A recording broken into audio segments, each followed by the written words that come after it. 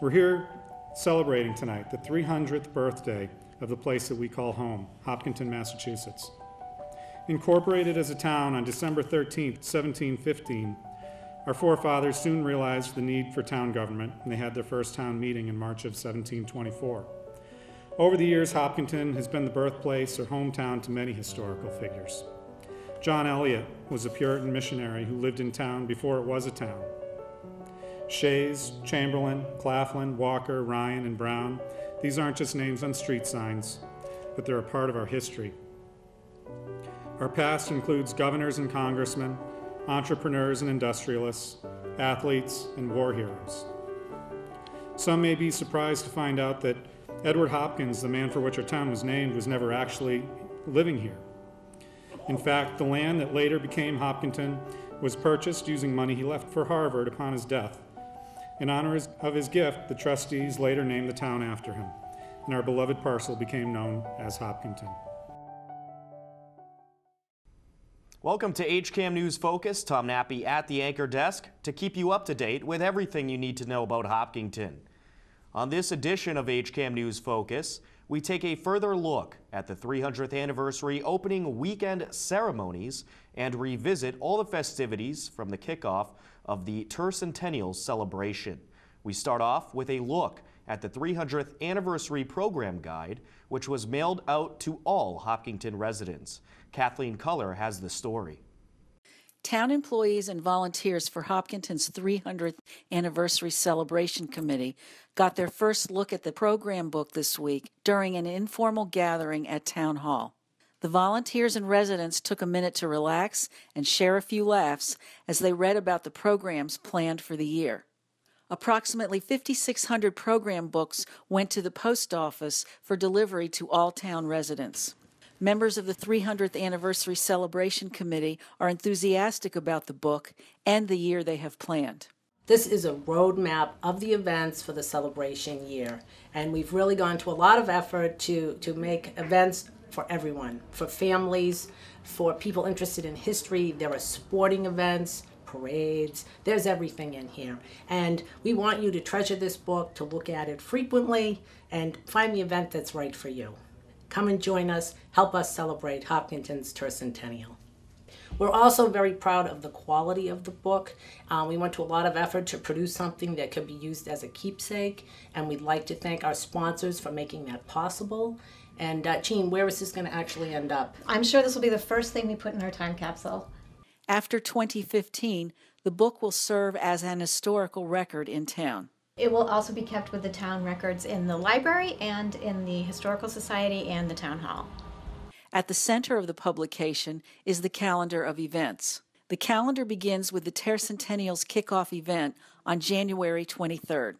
After a lot of hard work, volunteers will be ready to celebrate too. Which event are you looking forward to? I'm looking forward to all of them. Reporting for HCAM News, I'm Kathleen Culler. Hopkinton's 300th Anniversary Committee hosted the opening ceremonies to the tercentennial celebration at the Hopkinton High School auditorium, and the event featured many guest speakers.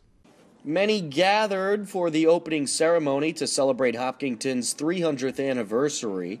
There were many speakers during the evening, including Lieutenant Governor Karen Polito, who praised Hopkinton for many different things, including the school system and the Boston Marathon. Really remarkable, right? 300 years. And when you think about those that settled in the land here those many years ago, you wonder what they expected to have here in the future. And certainly you can't possibly envision that many years and think about what has come to be here in this great community.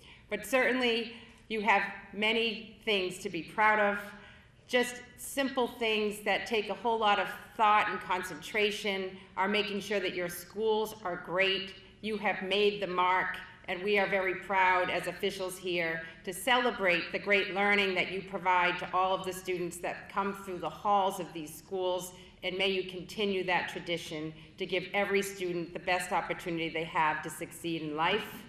When you think of the Boston Marathon and what a tradition that has become here in our Commonwealth, despite the tragic day that occurred, we are united, we are strong, Boston strong, Hopkinton strong, Commonwealth strong, and forever strong and resilient in the face of adversity that day did bring to all of us. But for you to be able to go forward as the beginning of that great marathon with so many families and individuals assemble to achieve a milestone in their own personal life and for a cause that they might be running for is really special. And that is a tradition that you only hold and embrace. So I expect the next 300 years will bring many more marathons to Hopkinton. Board of Selectmen Chair Todd Sestari talked a bit about Hopkinton's past. Our past includes governors and congressmen, entrepreneurs and industrialists, athletes, and war heroes. Some may be surprised to find out that Edward Hopkins, the man for which our town was named, was never actually living here. In fact, the land that later became Hopkinton was purchased using money he left for Harvard upon his death. In honor of his gift, the trustees later named the town after him, and our beloved parcel became known as Hopkinton. The economy of Hopkinton has been spurred in waves through the years via agriculture, industrialism, tourism, and industry. At one point, people came from around the world for the mineral springs and hotel to experience the healing powers of our natural mineral springs. Highlights of our industrial past include being the world's leading boot and shoe manufacturer in the middle of the 19th century. At the time, Hopkinton was home to 11 factories producing boots and shoes using technologies developed right here in Hopkinton. Hopkinton was also home to the nation's second cotton mill. Senator Karen Spilka praised Hopkinton for their progress in technology and for the environmental friendliness of the town. In 1915, Frances Safford wrote a brief history of Hopkinton for the town's bicentennial celebration. She ended with saying, "Great changes have taken place in the last century, but even greater ones will be recorded by the pen that writes the history of Hopkinton's 300th anniversary." So here we are, a century later at our town's 300th celebration, and there definitely have been a lot of changes. Hopkinton has a long history of economic innovation. You heard some of that history of a long time ago with the factories and all that Hopkinton did, the early days as a center of shoe manufacturing, to our town's current state as what I think we would all recognize as a world-class technology hub. It's really been phenomenal growth here. We are a green community prioritizing energy efficiency and sustainability to support economic growth and promote a healthier town and a healthier environment. Also at the opening ceremony, Hopkinton's oldest resident, 103-year-old Sterling Hager, was honored. State Representative Carolyn Dykema was one of many to praise Hopkinton's oldest resident, 103-year-old Sterling Hager. Mr. Hager, it's an honor to be here again. I was really pleased to, I think it was 2 years ago, to be able to celebrate Mr. Hager's 101st birthday, I believe, with him at the Senior Center. And I cannot imagine 100 years of life and what you have seen. But I do know that Mr. Hager has some wonderful stories that he is freely sharing with others. And I think as we celebrate the 300th anniversary, those stories are so, so important for the town to remember and to acknowledge individuals like you, Mr. Hager, who have given so much to this community and done so much to shape what Hopkinton is today. So it's really my honor and privilege to be able to recognize you with a House of Representatives citation to honor your recognition tonight. And I also want to say a special recognition to Mr. Hager. He and I share a birthday, so it's a particularly special opportunity for me to recognize him today. Mr. Hager spoke after being honored. There are many gatherings where I can't tell what they're saying because I am partially deaf and wholly blind. I just want to say a few words. This is not the small, informal gathering I expected to have at the Senior Center, but I will excuse you. And I also would like to have you give a clap for my daughter, who had to put me together piece by piece.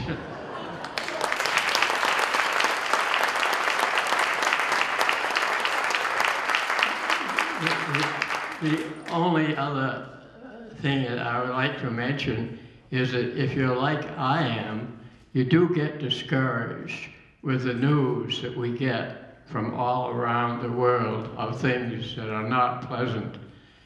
But I want to tell you that because I have seen so many good things happen in this country, that if you live as long as I do, you will see some good things happen, I can assure you. Chair of the 300th Anniversary Committee, Gene Birchman, presented Sterling Hager with the Boston Post Cane Award.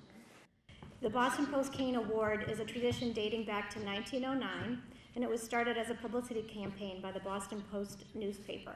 At one time considered the nation's leading standard-sized newspaper in circulation, the Boston Post eventually went out of business in 1957. However, in many of the 700 towns which received the canes, the tradition has survived. We are honored tonight to present the Boston Post cane to Mr. Sterling Hager, who has recently celebrated his 103rd birthday.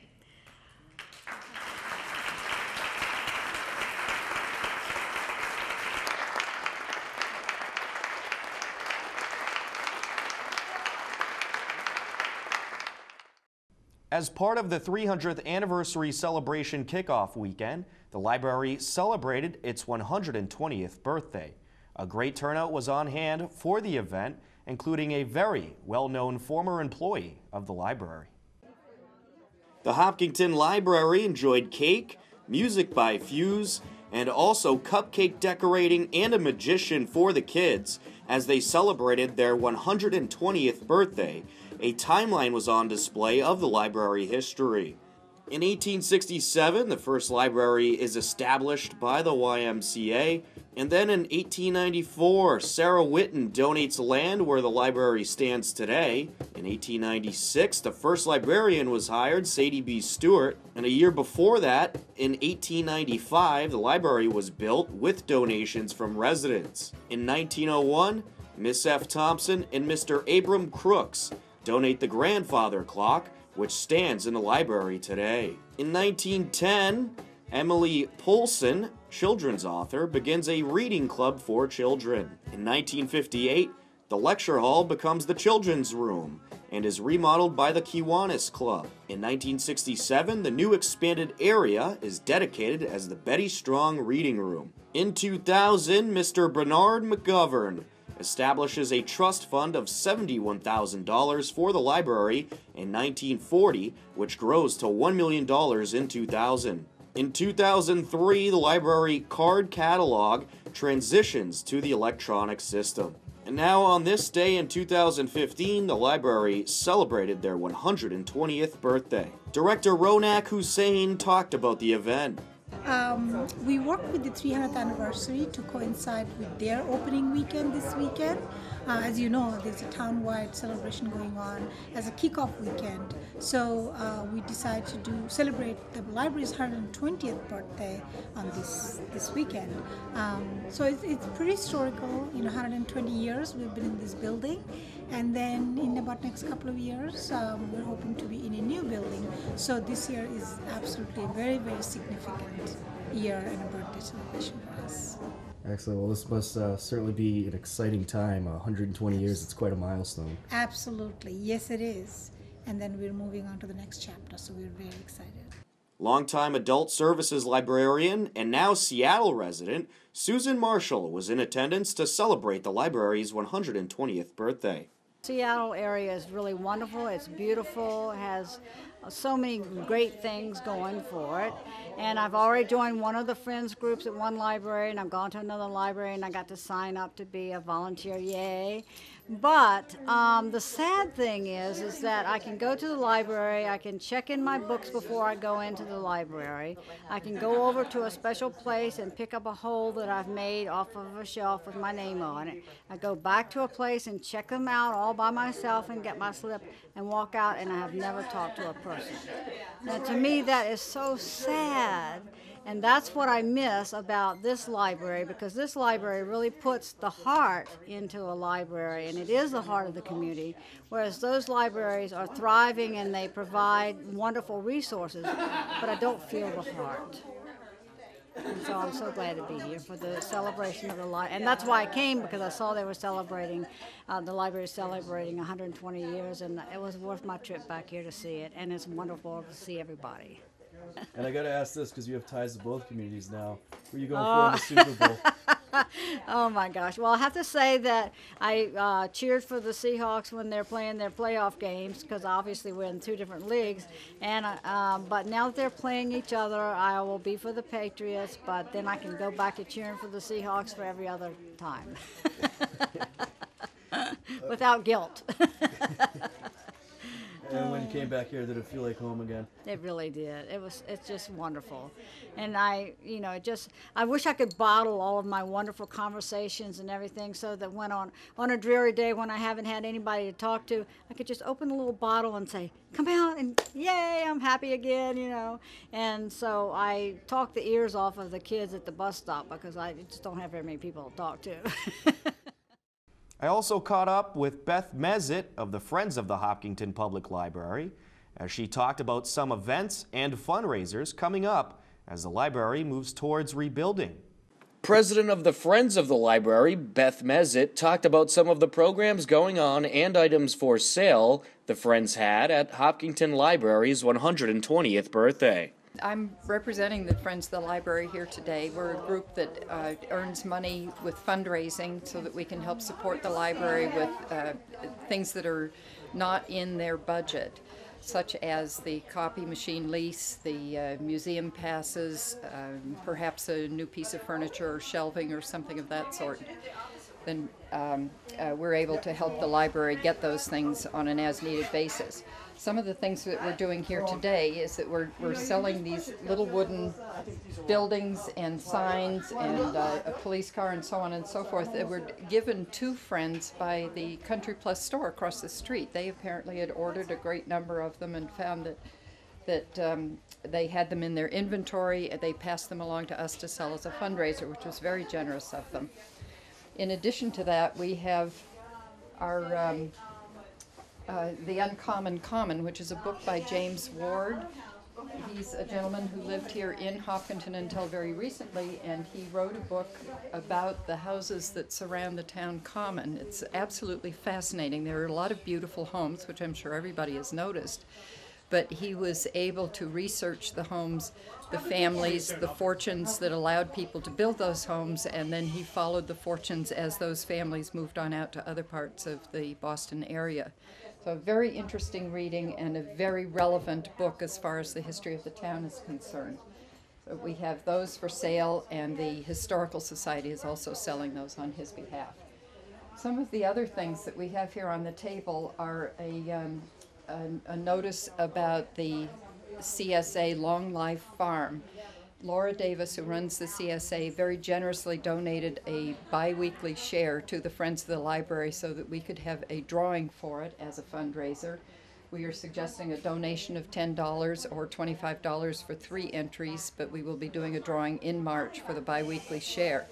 What that share is every other week, a lovely bag full of vegetables and herbs from Long Life Farm, organically grown, for a family or a group here in Hopkinton to enjoy. Another item on the table is a notice about our marathon runner. We have a lovely lady named Talia LaPointe who is running on behalf of Friends and will be fundraising for it.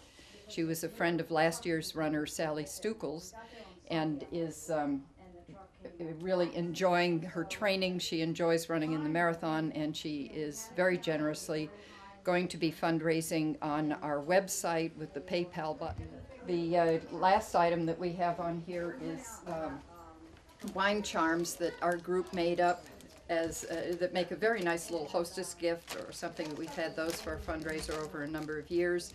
Because we've had them a number of years, we're selling those at a discounted price, but we do have those. Lastly, I wanted to point out our list of programs that we have for this winter. On February 25th, we're going to have a discussion of The Common Uncommon, the book by James Ward, and would invite people to come join us at 7 o'clock on the evening of the 25th for that event.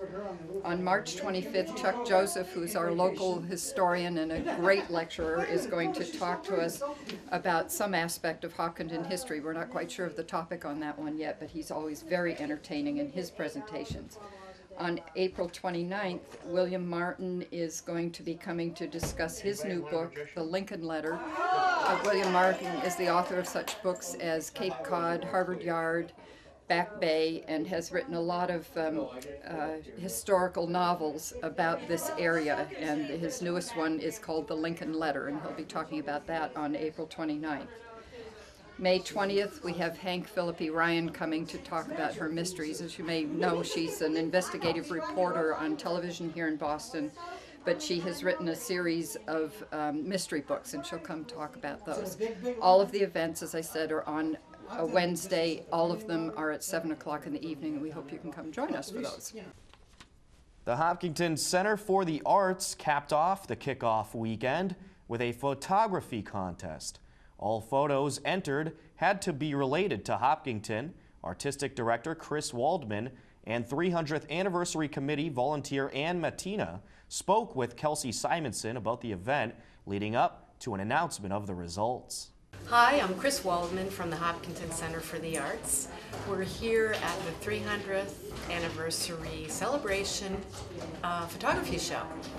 And we were invited by the 300th Anniversary Committee to participate in this show. The kickoff weekend is this one, and so we are just getting ready to have our opening reception right now.